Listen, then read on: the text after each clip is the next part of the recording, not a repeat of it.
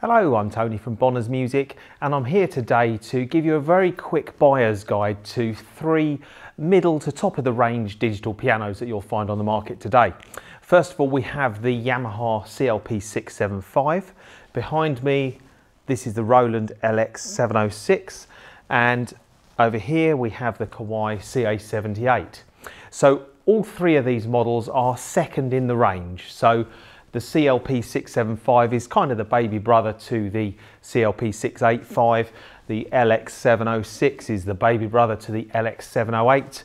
And the CA78 is also the baby brother to the CA98. So all 3 of these are second in the range. They're priced in the UK between £2,000 and £3,000, depending on which colour finish you choose.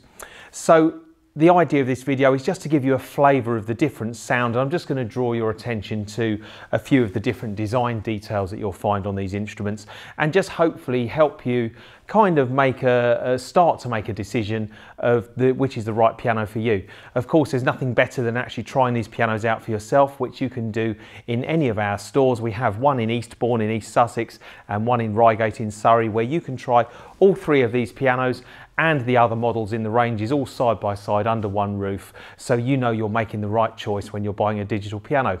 So let's get started with some playing. What I've chosen is just a very pretty little piece of music to play on each instrument. Each one has just got the first piano sound that you get when you switch the instrument on. So I haven't gone in and made any adjustments to settings. These are just the first pianos that you hear when you turn the instrument on. So let's start by playing on the Yamaha CLP675.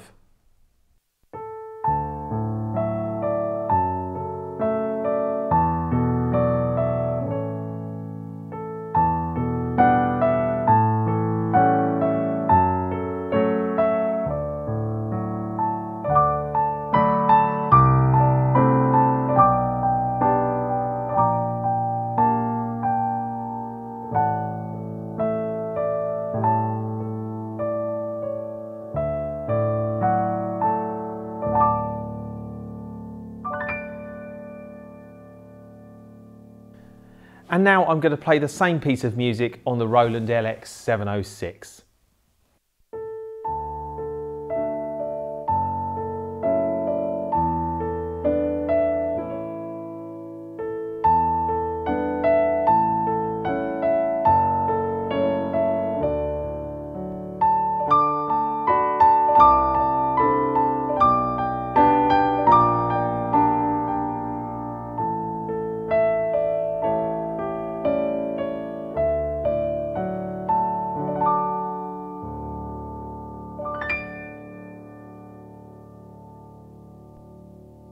And now I'm going to play exactly the same piece of music on the Kawai CA78.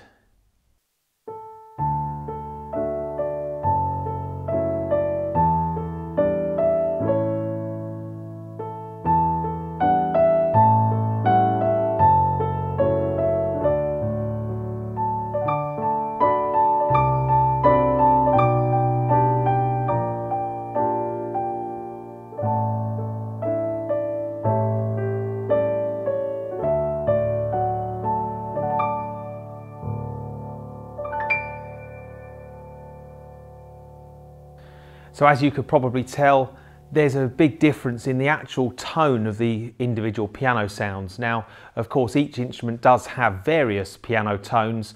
We've just heard one of each of the piano sounds, but it does start to give you an idea of what you may like or may dislike between the different instruments. So when you're choosing a digital piano, it's not just the sound that's important, it's also the feel of the keyboard as well, and how the keyboard interacts with the sound that you're hearing. Now, every digital piano does feel different because they all use slightly different mechanisms in their keyboard action. So what I have here is actually, this is a sample of the keyboard action that you'll find in the Kawai CA78 and CA98 models. Now, as you can see, this is a nice long wooden key, but what's really important is that it's got a pin here. Now this is the same as you would get on an acoustic piano. So what that does is actually give the sort of seesaw effect. So the key is balancing on this pin, and at the other end of the key you have a hammer which is again very similar to what you would get with an acoustic piano. Now, other digital pianos, and this applies to the Roland LX706 and the Yamaha 675 behind me, they have long wooden keys, a bit like the Kawai as well. The length may vary between them, but they are a nice long key. So it's important to have a nice long wooden key, and the better quality digital pianos do have this, because that actually gives you more control, because the longer the key, at this end where you actually play, the playing surface, you actually have more control over the expression you can put in the playing because the key is longer. We haven't been given a sample of the Roland or the Yamaha keyboard action. I suspect that they are just a long key that pivots at the end as opposed to having the balance pin in the middle, but I will stand to be corrected if that's wrong. However, from the photographs and the drawings I've seen of these keyboard actions, I do believe it to be the case that it's just a long key. Having said that, all three of them do feel very nice to play, and it's a matter of personal opinion what is the right feel for yourself. So like I've said earlier, it's always good to come into a store like Bonner's where you can try all three of these pianos under one roof, side by side, so that you can make sure that you're buying the right digital piano. So if we just take a look at the design of the different instruments, as you can probably see straight away, the Roland is giving a nod to a traditional acoustic piano design. The LX706 comes supplied in two pieces, in fact like the other two pianos here do as well. So if you want to take it upstairs or something, then that's a consideration to buy something where the top keyboard section actually comes off, and all three of these instruments that does. On the bigger instruments, sometimes they come in one piece, so something like the CA78 from Kawai or the Roland LX708, they're one-piece pianos. They come supplied in a big box on a crate, and they are in one piece. They don't need any assembly. When you buy your piano from Bonner's, we usually come and deliver it and assemble it for you as well and leave it ready to play. But as you can see, the LX708 is the tallest of the three models. It does look like an acoustic piano in terms of its shape. And what I do like about the Roland is that the lid just has a little position here where it stops. So you can actually hide the control panel. And that's really nice. So to the untrained eye, the LX706 can look like an acoustic piano because it doesn't have the control panel showing.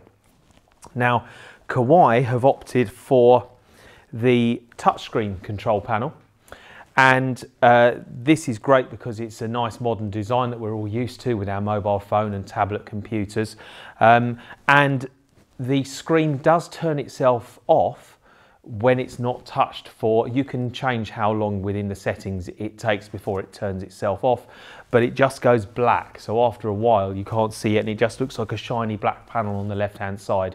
So again, it's a little bit like the Roland where the control panel does hide itself.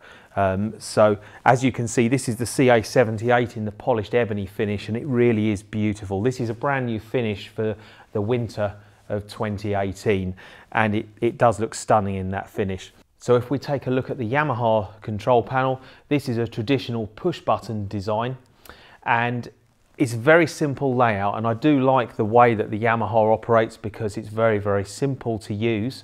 There's no way of hiding the control panel, but it's nice and neat, and the graphics on it and actually the writing is very, very easy to see on the control panel, so that's a good thing. So in terms of other features, of course these instruments are fully functional with things like Bluetooth, audio recording, metronomes built in.